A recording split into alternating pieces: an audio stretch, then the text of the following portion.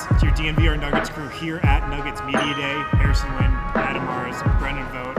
My biggest takeaway from Media Day was probably something that we had talked about in the lead up to this thing as a theme that we would hear.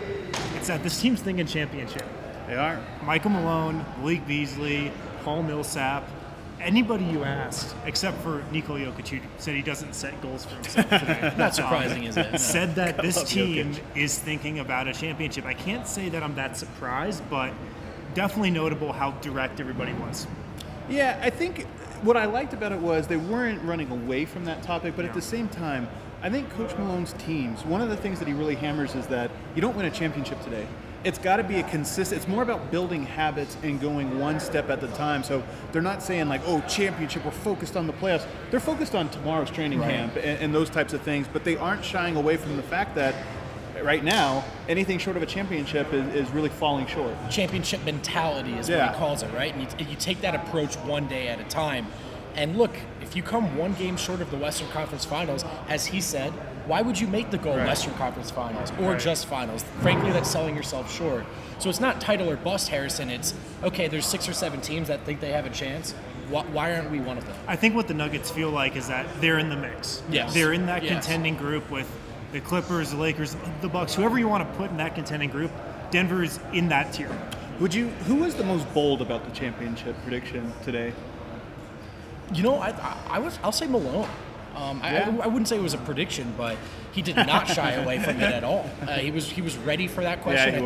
I think he thought about his answer to that question last night, probably.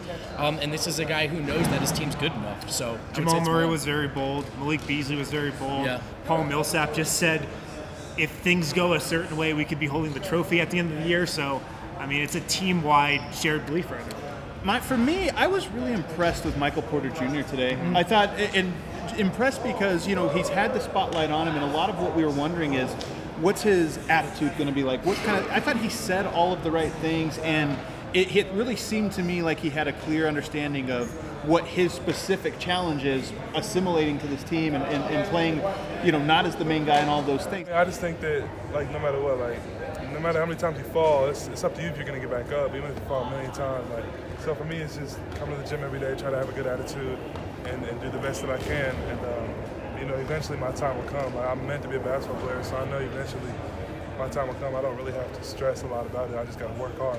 Of course, it's just talk. But, you know, I just felt like from a maturity standpoint, he seemed a lot older than what he was last year. And you asked him, I think, what's the one thing the coaching staff is urging you to work on or you're working on that you think can help you, you know, get to that next level? And he said elite defense, which was not the answer I would have expected Michael Porter Jr. to say. And he copped to that as much. He said, I've always thought of myself as a scorer, a playmaker. Now I'm learning to train myself, to think of myself as a defender. Well, I'm sure that's something Mike Malone would love to hear if he's, you know, listening to this, because I'm sure he is. The starting small forward spot is up for grabs. Right. That's something we learned today. Michael Malone saying there will be an open competition at starting small forward, and Michael Porter Jr. will be in that. And if he wants to win that job, defense, I think, would be a key. Yeah, for sure. It doesn't sound like Jerami Grant will be in that conversation. Just the sense I got today, nothing definitive, but the sense I got was he's probably more of a power forward on this team. Although, guys, talking to Grant, he could barely contain his excitement about being here in Denver. In fact, he even referred to Oklahoma City as a sinking ship. Yeah, he did. Wow. I mean, there's some things going on in Oklahoma, and he kind of got rid of a lot of different pieces. So for me, it was just, I mean, it was almost good, you know. It was almost good to get out of the sinking ship. So the context is going to be important for that. He talked about the whole team changing, not just that he saw the writing on the wall. And I think there's relief for him to be in. Adam, you've talked about this. What is ironically now one of the most stable situations in the entire NBA, and that's being with the Denver Nuggets. Maybe not so ironic. I mean, I think one of the storylines across Denver right now is maybe the instability of the Denver Broncos. And I think what's ironic about it, just from a historical standpoint, is right now the Nuggets are run and just organized with this optimism, continuity, and they just look like they know what they're doing, like they're establishing a plan and following through with it. And today was just a continuation of, I think, the last 4 years.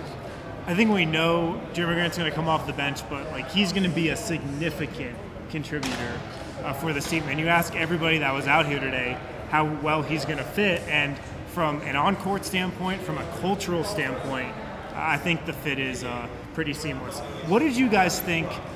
What was your takeaway about like the overall feel around this team today? Because I remember last year it was, game 82 was still in our minds and we need to make the playoffs. What was your takeaway about just like what the overall vibe was around the team today?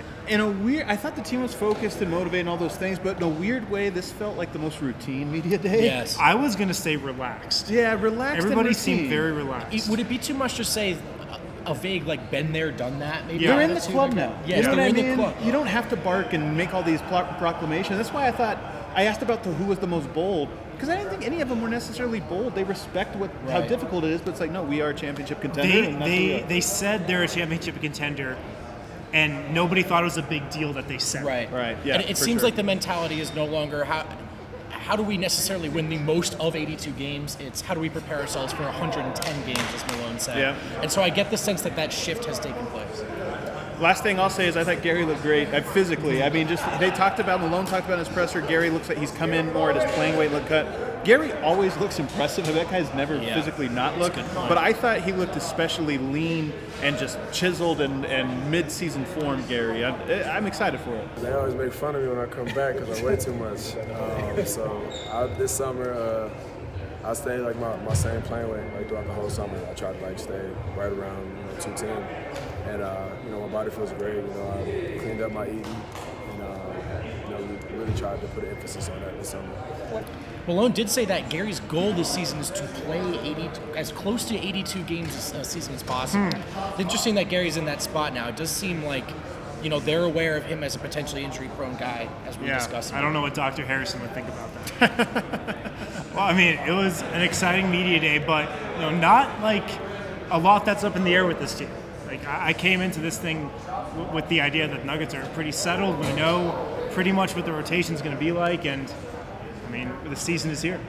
You could argue they're the team that has the least to figure out of anyone in the league right now heading into next season. And yet the things they have to figure out are so interesting. Michael Porter Jr., Jerami Grant. It's going to be a great week. Media day was a success.